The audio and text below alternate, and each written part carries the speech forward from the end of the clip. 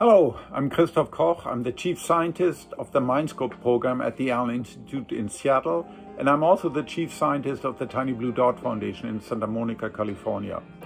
Like each year, I look forward to the meeting of the Center for Brains, Minds and Machines at MIT for what the intervening year has taught us about the similarities and the differences between natural intelligence, whether in animals or in people, and artificial intelligence, including the long elusive goal of AGI, artificial general intelligence, that now may be within reach.